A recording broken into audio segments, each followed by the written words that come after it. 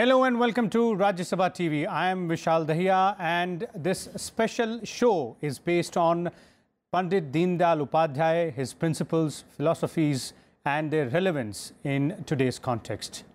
The nation is commemorating the birth centenary of Pandit Deendayal Upadhyaya, who was one of the founders of Bharatiya Jansangh, which later became the Bharatiya Janata Party.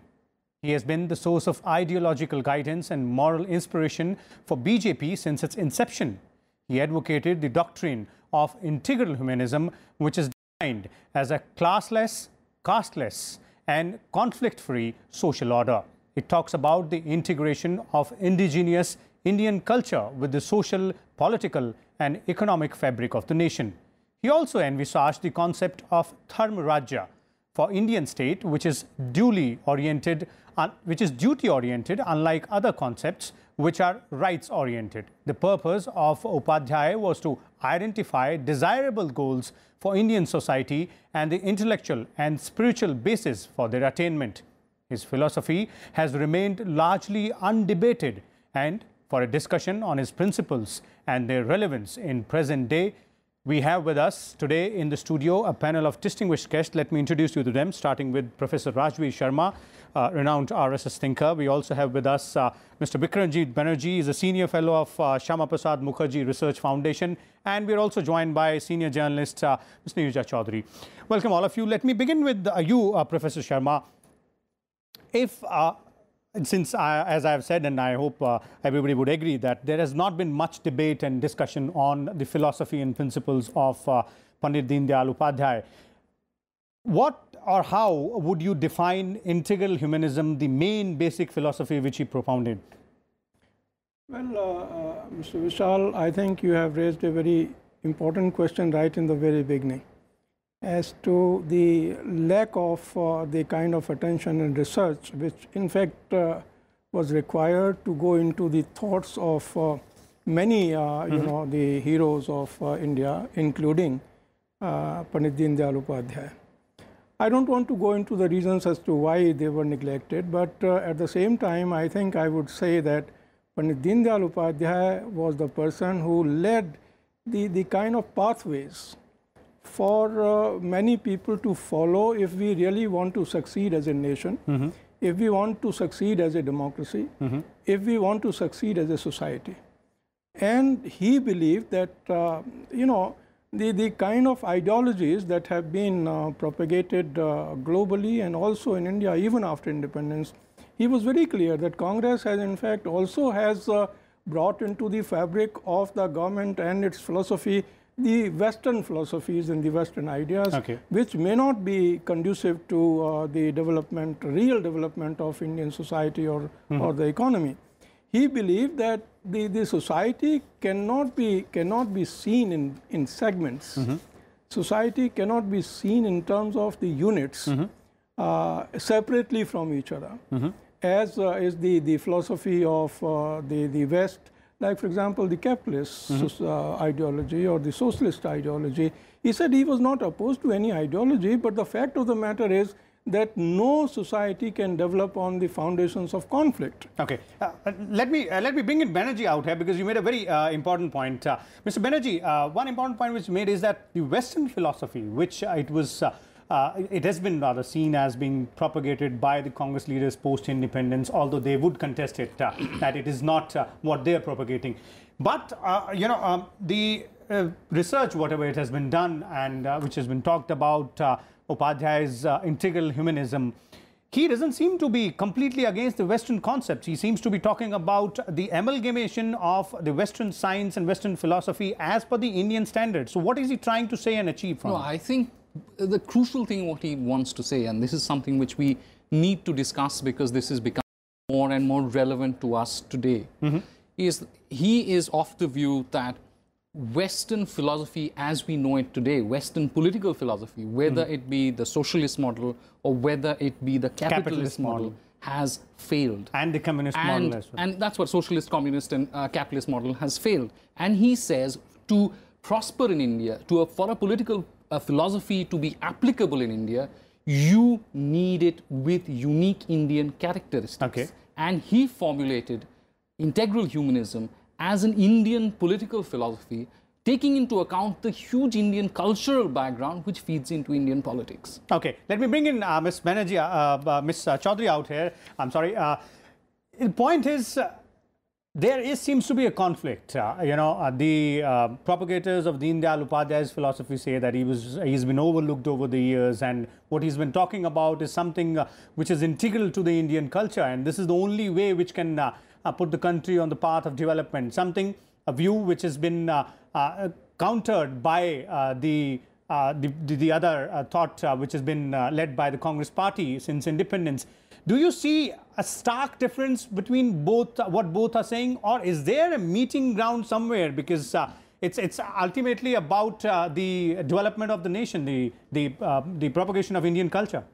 I would say two things here. One, that Mr. Deendayal Upadhyaya was a mentor to a large number of BJP leaders as we have seen them evolve. He was also the founder of the party, and they're concluding today the Centenary celebration of his 100 years. And therefore, and the BJP is in power, the Sangh Parivar is in power, and therefore for the country to know what he stood for, it's a very good debate to kick off. Okay. Particularly if you say that, there has been a certain kind of ideological framework that has dominated our politics and society for the last many decades. Now there is a new group that has come to power. They represent you see, for the moment we think of it as Hindutva. But other underpinnings, ideological, value system-wise, of that philosophy. I think there needs to be greater debate, jo adan pradan, that we talk about on this, and the country needs to know. As far as, of course, at the popular level, one identifies him as somebody who said the last man, like Gandhiji. Okay. Wipe off the tears of the last man. So whatever we do, through your politics, through your governance, must actually target that. That's what the core of the integral humanism is. That's right. But the integral humanism, I think, goes beyond that we need to understand. But I would say, you say, is there anything common between is there a meeting ground somewhere? Meeting ground. I think there should be a meeting ground because India has always stood for the middle path. This thing that was said, let all the winds of different civilizations blow through your land and yet not be blown off it, and you choose the best out of it. So while you attack the dialectical materialism of communism or materialism of capitalism, you find your own essential, quintessential Indian model, which is best suited to it. That exercise, I think, we should absolutely undertake, and undertake with a completely open mind, that in 2017, this is where we stand. Let's look at how we are doing in all realms. Okay. Professor Sharma, obviously you would want to react to what Ms. Choudhary has said, but I would like to throw in one more point about integral humanism, because that is one thing which seems to be forming the core of his ideology. And it is being said that it's an holistic idea of human welfare, as Ms. Choudhary was also pointing out, just like what Mahatma Gandhi said about the last man in the line, last man in the queue, the poorest man in the country. So is there something very different than what Father of the Nation had said? No, I think to a great extent, I think Pandit Deendayal Upadhyaya was also in sync with what Gandhi has said. But let me first try to explain what is integral humanism as we discuss it many a times. In fact, as I was saying in the very beginning, that he believed that no real progress, social, cultural, political, or economic, is possible by looking into in compartments. We cannot look into political development by ignoring social development. Similarly, social development cannot take place by ignoring the other aspects. All of them are interlinked. All of them are interlinked. And he tried to explain it in an organic relationship, and even the development and happiness of an individual has to be looked into holistically. For example, he said that a man is in fact having four kind of attributes. What he said, man, buddhi, the atma or sharir, the body, mind, soul, and the spirit.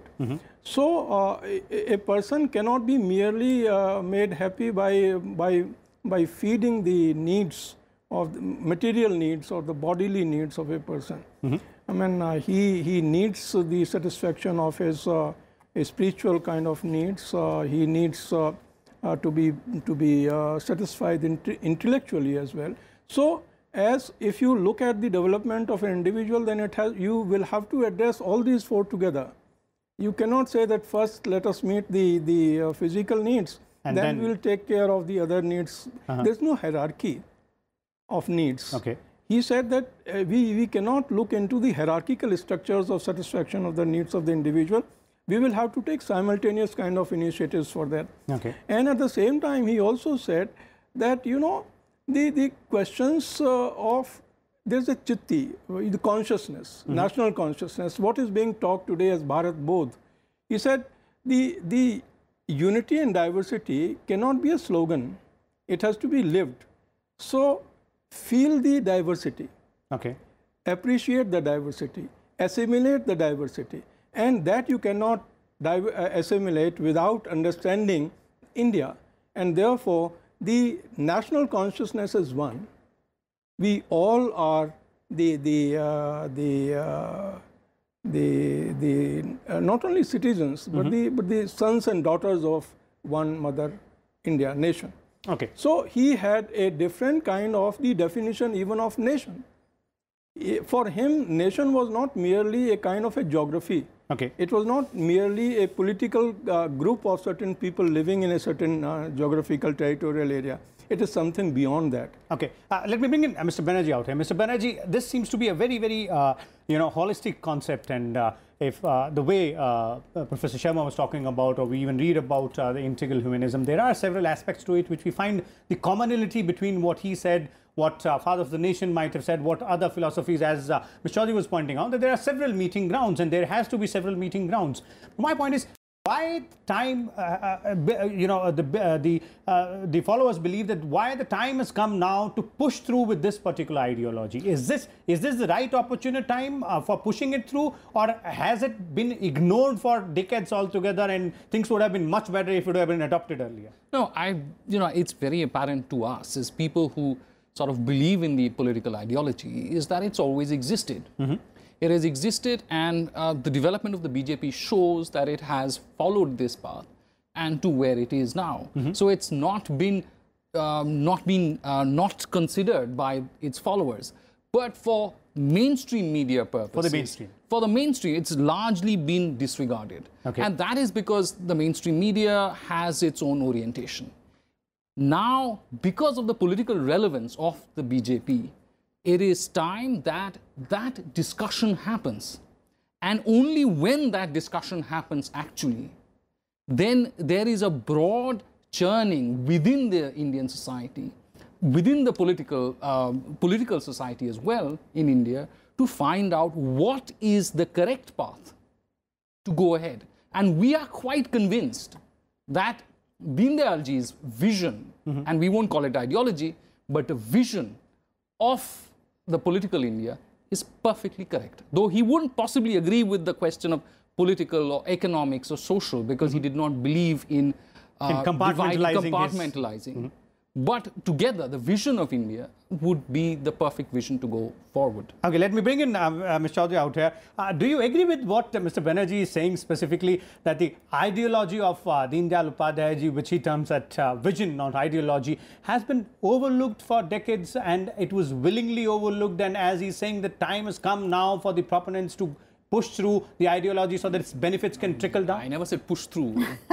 Well, that's the way it is propagating it. I think that is that would be fair, because certainly we've not had discussion on Deendayal Upadhyaya, except in certain contexts, if LK Advani was in power as Deputy Prime Minister, he believed he was mentored by Deendayal Upadhyaya. Mr. Narendra Modi looks up to. So, in that sense, Deendayal Upadhyaya has had a bearing on the discussions. But yes, not in the way possibly that you will have it today, because as I say, he said the political relevance of BJP is there, and BJP leaders are in power in the states as well as at the center. So it will come much more into the political discussion and political space, and that's, I see nothing wrong with that at all. We should, I mean, these are new icons that they are bringing in. We should have a look at what they stood for. Secondly, I would say, like for instance, the holistic approach. He was, it was mentioned earlier also that opposed to certain Western concepts of democracy, socialism, and so on. Now, for instance, I often think of this, like it has been said that he was against individualism. Okay. Now, the whole concept of when individual rights becomes individualism, it's a very fine line. As a woman, I have a right as a woman to certain things. If you consign me, say, to the chula and say that's your place, otherwise, anything else you do will not be thinking of the family, the larger community, society, or it will become individual. I'm going to react. If you say, I have a role, don't be selfish only about yourself. Think of the larger good also, but your individual right as a human being, as a citizen, is going to be protected to be able to realize your fullest potential. Okay. So this, I say, is a very fine line which has to be... Very fine line which has to be kept in mind. Yes, kept in mind, and through the discussions, all these things will come to the fore. Okay, let me bring in Professor Sharma here, and I guess where Ms. Choudhary is left is finally attuned with the other concept which was given by Pandit Upadhyaya, that is the Dharma Rajya, as in it's about duties, it's not only about rights. Do you see there is a confrontation? Ms. Choudhary has made a very pertinent kind of an observation, and I agree with her in so far as the line between individual and individualism is concerned. In fact, even Pandit Deendayal Upadhyaya never said that individuals should have no rights. He said that, there's an organic relationship between individual and the society.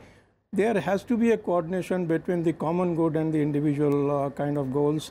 Individual goals should be sacrificed for the sake of the social goals, the community goals, as community goals could be sacrificed for the goals of the nation. And nation is a broader part of the globe, and it is from there that Vasudhaiva Kutumbakam, in fact, emanated as a philosophy of or culture of India. And he drew the inspiration from such kind of cultural prescriptions that we believed in Vasudhaiva Kutumbakam. We believed that Sarve Bhavantu Sukhna. Now, Sarve Bhavantu Sukhna cannot be realized unless we are prepared to care for others. So there have to be some sacrifices made in order to... And at the same time, I would just like to make, sir, one more observation that Pandit Deendayal Upadhyaya was never in favor of political untouchability. And he was not, in fact, in favor of stopping dialogue with others. Rather, you can say that when in 1967, the Congress was defeated in almost half of the states of the Union, he was the person who said, all right, we should join together. And Jansangh became a part of several combinations in which even the opponents like communists were the part of those coalitions. They were coalitions at that time. So the question of dialogue, interactions, understandings, he was not opposed to it. What he was saying is that we must Indianize the Western and we must Westernize the Indian. And therefore, what is good for us, even if it is coming from outside, we should not oppose that kind of a thing. But he believed that democracy cannot survive in the absence of social democracy. The Antyodaya, what he talked about was that until unless that is what Gandhi also said. And he said Antyodaya means the person who is last in the queue must be taken care of. And therefore, for that, even those who are gifted by God in terms of the richness of resources must sacrifice for the common man. Okay, let me bring in Mr. Banerjee again, and this time on the issue of the concept of Dharma Rajya. As I was pointing out earlier, this concept basically says that it should be duty-based, not only rights-based. Now, we've seen how in politics also, during the previous elections as well, there was criticism from the ruling party, of the erstwhile ruling party, how the rights-based mechanism had been pushed through. So, is that the kind of which Upadhyaya was opposing when he was talking about Dharma Rajya? For a second, can I? Okay, yeah, please. I think the kind of dharmic state which he was talking about was basically the question relating to duty as well as value-based politics. Okay. That politics should not be free from values. It should be a principle kind of a politics. Okay, principle. Okay. No, I'll take the question. I think that's, I think to conflate the question of a rights-based with the entitlement-based model which the Congress had, with the broad framework which sort of this government believes that there should be, people should be equipped and then they should be able to perform their obligations in society and participate as full participants in society rather than being entitled to do so. That is, you can broadly say that sort of underpins the sort of ideological underpinnings of the government. But, you know, we also have to fairly take Deendayalji's philosophy as a broad outline. Deendayalji laid down the broad political outline on which policy, or taking inspiration from which policy has to be framed. Now, the entire Manrega entitlement policy, which the sort of Congress believes in, is an entitlement-based policy. Some part of it may be good, and the government has retained parts of it. Some parts may be not so good, and that will have to change.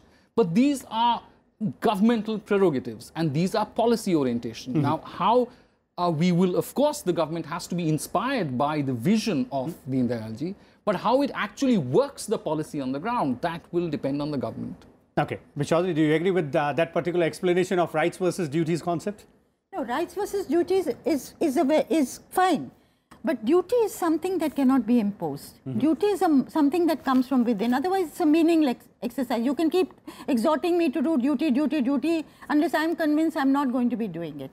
So you have to create that moral force. You have to build character. All that is there. But there is certainly no society can go forward if the citizens are not going to pay attention to duty. Okay. Now, as far as the right-based thing is concerned, I would slightly disagree with this, because if you have a society and a country where after 7 decades of governance, you still have people who don't even have that one job or that 100 rupees coming as a result of Manrega. Now, there may be a lot of faults with the way it's implemented.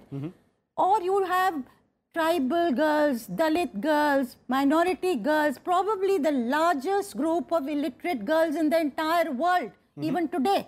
Then should you not think of right to education? Okay. If your state has provided this, has moved, you know, meaningfully to provide this, I would say forget entitlement and rights. Okay. But till it does, surely these people, you know, if we are to reach Antyodaya, these people have to be given their basic rights. You have to ensure that either this way or that way. You cannot have, you know, as they say, an India and a large, vast Bharat below it. Okay, we're running short of time. Let's take one quick comment and concluding one, starting from Professor Rajvir here. Neoliberalism age, this is what it is being talked about. And how do you look at the achievables with respect to the philosophy, vision of Pandit Deendayal Upadhyaya? I think this is Pandit Deendayal Upadhyaya is the only answer to the scene emerging out of the neoliberalism. And he believed that somewhere you have to work for the welfare of those who have been deprived or who have been exploited or who doesn't have the opportunity to grow with the help of the state. But at the same time, there must be some kind of the freedom, decentralization of power, both socially, economically, and otherwise. Unless we decentralize, unless we proceed on Swadeshi. Swadeshi does not mean merely our goods. Make in India is a part of Swadeshi. So therefore, let us adopt certain values which promote the Indian interest. Integration of the Indian interest along with modern technology. In a cumulative way. Okay. Mr. Banerjee? No, you know, I think Deendayalji a number of times said that you can't get rid of the past. We are all inheritors of the past. And, you know, we have to take into account what is happening. But he was against the rampant individualism which underpins neoliberalism. And to that extent, there is a clear line drawn. Okay. Ms. Choudhary, final 30 seconds. Do you believe this happening in this particular age? I think, you know, the most relevant thing that he has said is on Antyodaya. And I think, as I said earlier, if 70 years down the line, more than 70 years down the line, we still have not been able to do that, then shame on us. Then we've got to think afresh, and I'm all for, you know, opening up, as they say, the Pandora's box and looking at why have we not done and it. starting from the scratch. So clearly it seems Pandit Deendayal Upadhyaya's philosophy and vision of Antyodaya, of integral humanism and Dharm Rajya are concepts which, if imbibed properly and integrated properly with our values, with our cultures and with our needs in this neoliberal era, we should be able to achieve what we are missing at this point in time. We'll come back again with a different topic and different sets of guests. Till then, keep watching Rajya Sabha Television.